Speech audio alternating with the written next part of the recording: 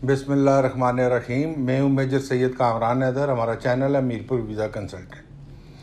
آج میں آپ کو اس ویڈیو میں پری ایکشن پروٹوکولز کے بارے میں بتاؤں گا۔ اچھا جی، جیسا کہ آپ سب جانتے ہیں کہ جب بھی آپ کوئی ویزا اپلائی کرتے ہیں، خاص کر یو کے کے لیے، جس کو وزٹ ویزا یا ٹورسٹ ویزا یا کوئی بھی ویزا آپ اپلائی کرتے ہیں، تو اس کے اوپر ریفیوزل آ جاتا ہے۔ اگر ریفیوزل آتا ہے اس میں رائٹ آف، اگر آپ کے پاس اپیل ہو تو آپ اپیل میں جاتے ہیں، تو ادروائز لوگ یہ سمجھتے ہیں کہ وہ آپ کوئی ایسا ایکشن نہیں کر سکتے جس سے آپ مجبور کریں جو ویزا گیونگ اتھارٹیز ہیں کہ جی آپ کے جو انہوں نے ڈیسیجن کیا اس کو وہ دوبارہ دیکھیں، تاکہ وہ آپ کو جو ہے نا، اگر ان کی کوئی غلطی ہے تو آپ کو ویزا دیں۔ ایسے ہی جو لوگ میرے پاس آتے ہیں مشورہ لینے کے لیے، تو عموماً میں ان سے یہی سنتا ہوں، کیونکہ ان کا خاص کر وزٹ ویزا جو کہ ریفیوز ہو گیا اور اس میں رائٹ آف اپیل نہیں رہا، تو وہ لوگ یہ سمجھتے ہیں کہ اس کے اوپر وہ کوئی ایکشن نہیں کر سکتے۔ اس کے لیے یا تو وہ دوبارہ اپلائی کرے، اور عموماً ایسا ہوتا ہے جو پہلے لگی ہوتی ہے اس کے اوپر ایلیگیشنز یا کوئی ایسی چیز جس کی وجہ سے ریفیوز ہوا ہوتا ہے، وہ یہ کہتے ہیں کہ آپ نے پچھلی اپلیکیشن میں یہ کہا تھا جس کی وجہ سے ہم نے آپ کا ویزا ریفیوز کیا تھا، تو اس لیے ہم اس دفعہ بھی آپ کا اسی چیز پہ بیس بنا کے یا اسی چیز کو ذہن میں رکھتے ہوئے آپ کا ویزا ریفیوز کرتے ہیں۔ تو میں ان لوگوں کو عموماً سمجھاتا ہوتا ہوں کہ ضروری نہیں ہے کہ آپ کا ایک دفعہ ویزا ریفیوز ہو تو آپ دوبارہ نئی اپلیکیشن میں جائیں، پھر نئی میں جائیں، پھر نئی میں جائیں۔ زیادہ تر یہی چانسز ہوتے ہیں کہ آپ کا دوبارہ ویزا ریفیوز ہوگا۔ اس سے بہتر یہ ہے کہ آپ ان اتھارٹیز کو بتائیں کہ نہیں جی میں جوڈیشل ریویو میں جاؤں گا، اور جوڈیشل ریویو میں جانے سے پہلے آپ اپنا پری ایکشن پروٹوکول کریں اس جو آپ کا ریفیوزل ہے اس پہ پری ایکشن پروٹوکولز۔ اچھا، یہ پری ایکشن پروٹوکولز کیا ہیں کہ آپ جو جوڈیشل ریویو میں جائیں گے اس سے پہلے آپ یہ بتاتے ہیں کہ یہ چیزیں ہیں، ان کو ذہن میں رکھ کے جو ہے نا ہم آپ کے خلاف جوڈیشل ریویو میں جائیں گے۔ اگر آپ یہ سمجھتے ہیں کہ جی ہم یہ ٹھیک کہہ رہے ہیں تو آپ ہمارا ایکسیپٹ کریں، اس کو رول ڈاؤن کریں، اپنا جو ڈیسیجن ہے اس کو واپس لیں، اور ہمیں ود ان نیکسٹ 90 days ہمیں جو ہے نا اس کا جواب دیں اور ہمارا ویزا اپروو کریں۔ اچھا جی، پری ایکشن پروٹوکول جو ہے یہ نارملی ان دو پارٹیز کے درمیان ہوتا ہے یا پروسیڈنگ ہوتی ہے کسی بھی سول کلیم سے پہلے۔ اچھا، اس کو جو ہے اپروو کون کرتا ہے؟ Master of the rules approve کرتے ہیں اس کو، اور اس کے جو انیکسر ہے وہ سول پروسیجر رولز میں آتا ہے، CPR میں۔ جیسا کہ میں نے آپ کو بتایا کہ یہ جو اپروول ہے یہ ماسٹر آف رولز میں آتا ہے، اور اس کا انیکسر جو ہے سول پروسیجر رولز میں ہے۔ اور وہ جو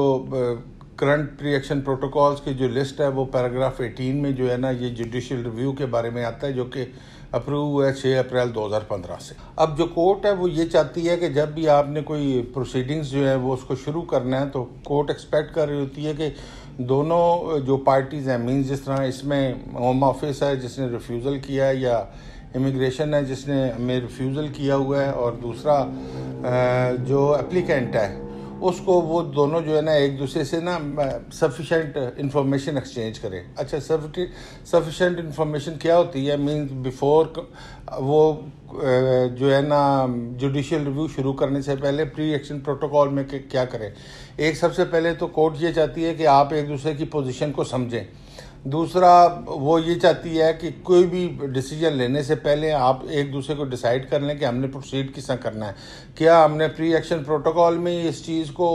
سمجھ جانا ہے، یا ہم نے اس کی پروسیڈنگز میں مین جوڈیشل ریویو میں جانا ہے؟ اور پھر کورٹ یہ چاہتی ہے کہ کوئی بھی پروسیڈنگز کو سٹارٹ کرنے سے پہلے اگر بہتر یہی ہے کہ اس کو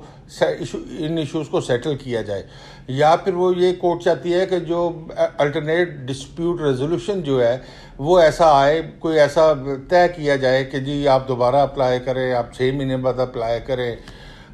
یا کوئی ایسی چیز جو کہ اس ڈسپیوٹ کو سیٹل کرنے میں جو ہے نا اس کو اسسٹ کرے۔ اچھا، پھر کورٹ یہ چاہتی ہے کہ کوئی جو ایفیشینٹ، جو جلد سے جلد کوئی بھی ہے پروسیڈنگز ایسی ہوں کہ جی وہ جو ڈسپیوٹ رائز ہوا ہے، جو کہ پیدا ہوا ہے اس ریفیوزل سے، اس کو ختم کیا جائے۔ اور آخر میں کورٹ یہ چاہتی ہے کہ کیونکہ کاسٹ آتی ہے، اگر آپ کہہ رہے ہیں کہ جی میرا وکیل کی آپ نے کاسٹ دینی ہے،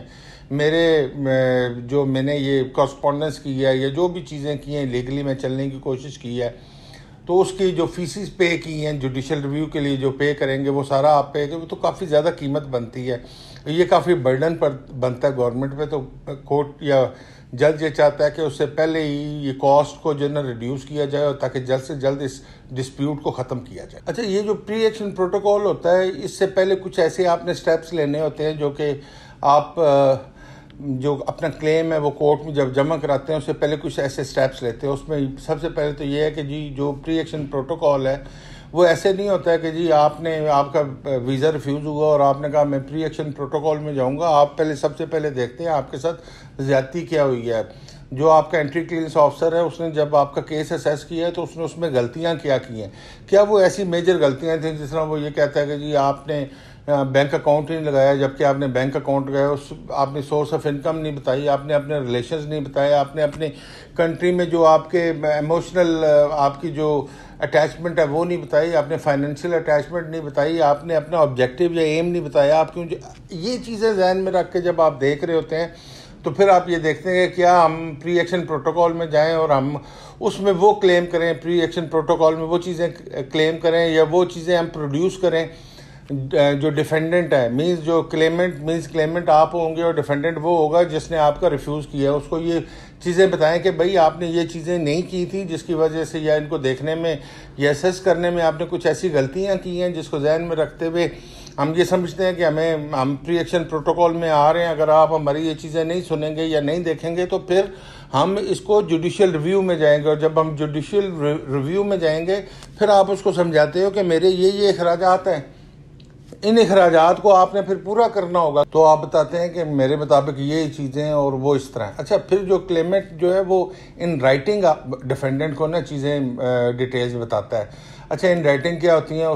اس لیٹر میں کیا کیا انکلوڈ ہوتا ہے کہ وہ سب سے پہلے بتاتا ہے یہ کن بیسز پہ وہ کلیم نہ آ رہا ہے. مینز کہ بیسز کیا ہیں کہ کس وجہ سے وہ یہ سمجھتا ہے کہ جو آپ کا اس کا ویزا ریفیوز ہوا ہے اور وہ کیونکہ غلط ہے، اور اس پہ وہ جو ہے نا سمری ایک دیتا ہے، ان فیکٹس کی سمری دیتا ہے کہ جی آپ نے یہ چیزیں سمجھنے میں یا اسیس کرنے میں یا پڑھنے میں آپ نے یہ غلطیاں کی ہیں. اس کے بعد وہ کہتا ہے کہ جی میں جو ہے نا ڈیفینڈنٹ کو وہ بتاتا ہے کہ میں آپ سے یہ چاہتا ہوں کہ ان سب کو ٹرن ڈاؤن کیا جائے اور میرا ویزا ایکسیپٹ کیا جائے یا کچھ بھی ہے وہ اس کو بتاتا ہے. اور آخر میں وہ بتاتا ہے کہ اگر آپ اس کو ایکسیپٹ نہیں کرو گے تو یہ پیسہ ہے، اتنے میرے اخراجات ہیں، ان رائٹنگ دیتا ہے کہ جو کہ میں آپ سے کلیم کروں گا. اچھا، جو ڈیفینڈنٹ ہے اس کا کیا کام ہوتا ہے، وہ ود ان منیمم جو ہے نا وہ 14 دن میں جو ہے نا اس کا اسٹریٹ فارورڈ جواب دے گا، جو کہ اگر اسٹریٹ فارورڈ کیس ہوگا، اور مطلب کہ منیمم 2 ویکس میں یا 14 ڈیز میں، لیکن میکسیمم وہ 3 منتھس یا 90 ڈیز لے گا. اگر کوئی مشکل کیس ہوگا، اس کو کوئی لیگل ایڈوائزز لینے پڑیں گی تو وہ اس پہ جو ہے نا میکسیمم 3 منتھس لے گا. لیکن اس میں وہ کنفرم کرے گا کہ ویدر مینز اس کو کلیمنٹ کو جو ہے نا وہ کنفرم کرے گا کہ ویدر وہ جو کلیم کر رہا ہے وہ صحیح ہے، وہ اس کو ایکسیپٹ کرتا ہے. اگر وہ نہیں ایکسیپٹ کرتا تو اس کے ریزنز کیا ہیں، کس وجہ سے وہ یہ سمجھتا ہے کہ جو وہ کلیم کر رہا ہے وہ نہیں ہے، اور وہ اس کو ٹرن ڈاؤن کرتا ہے اور اس کو کہتا ہے کہ بے شک اگر تم یہ سمجھتے ہو کہ تم جانا چاہتے ہو جوڈیشل ریویو میں تو تم بے شک جاؤ، وہ اس کو ایکسیپٹ نہیں کرتا. تو پھر یہ کلیمنٹ پہ ہوتی ہے کہ وہ اس کی مرضی ہوتی ہے کہ ویدر وہ اس میں جاتا ہے جوڈیشل ریویو میں یا نہیں جاتا. لیکن اگر وہ ایکسیپٹ کرتا ہے تو وہ پھر 90 ڈیز وہ دیتا ہے کہ اس کو بتاتا ہے کہ جی ٹھیک ہے، میں اتنے عرصے میں جی آپ کو بتاؤں گا کہ کب آپ نے اپنا پاسپورٹ جمع کرانا اور کیا کچھ کرنا ہے. اچھا، ایک چیز خاص بات جو ہے یہ جوڈیشل ریویو میں یہ آپ کو ذہن میں رکھنی ہے کہ یہ دونوں پارٹیز جو ہے مینز اگر جو کلیمنٹ ہے وہ اپنے جو ہے نا ڈسکلوز کرے گا اپنے تمام ڈاکومنٹ، جس کو وہ یہ سمجھے گا کہ جو یہ ڈسپیوٹ ارائز ہوا ہے، جو ان کا ایشو ہے ان کے درمیان، دونوں پارٹی کلیمنٹ کے درمیان اور جو ڈیفینڈنٹ کے درمیان، وہ اگر یہ سمجھے گا کہ اس وجہ سے اگر وہ یہ کاغذات اس کو مل جائیں، وہ دیکھ لے تو وہ اپنے واپس لے لے گا، تو وہ ظاہری بات ہے وہ اپنے سارے ڈاکومنٹ اوریجنل ڈاکومنٹس یا جو ہے وہ اس کے سامنے ڈسکلوز کرے گا. اور جو ڈیفینڈنٹ ہے اگر وہ اس کو یہ سمجھتا ہے کہ جی یہ اس کے ڈاکومنٹ ٹھیک ہیں تو وہ اس کو ایکسیپٹ کرے گا. اگر وہ یہ سمجھتا نہیں ہے ٹھیک، یہ اس کی جو کلیم ٹھیک نہیں ہے تو اس کو وہ ریجیکٹ بھی کر سکتا ہے. میں آپ سے ریکویسٹ کروں گا کہ کائنڈلی آپ مجھے واٹس ایپ پہ میسیج ضرور کریں، لیکن واٹس ایپ پہ کال مت کریں. اگر آپ نے کال کرنی ہے تو ڈائریکٹلی مجھے نمبر پہ کریں، جو کہ میرا نمبر ہے 0321446859. کیونکہ واٹس ایپ پہ اتنے اچھے سگنلز، ایک تو سگنلز نہیں ہیں، دوسری واٹس ایپ پہ اگر ایک کال چل رہی ہو دوسری کال آئے تو وہ انٹرپٹ کرتی ہے اور آپ کی کال کٹ جاتی ہے، جس سے ویسٹیج آف ٹائم بھی ہوتا ہے، ٹائم ضائع بھی ہوتا ہے۔ لاسٹ آف آل میں آپ سے ریکویسٹ کروں گا کہ یہ ریڈ بیل آئیکن ضرور پریس کریں تاکہ آپ ہمارا چینل سبسکرائب کریں، اس کو شیئر بھی کریں اپنے ان دوستوں کے ساتھ جو کہ اس قسم کی انفارمیشن چاہتے ہیں۔ تھینک یو، بہت مہربانی۔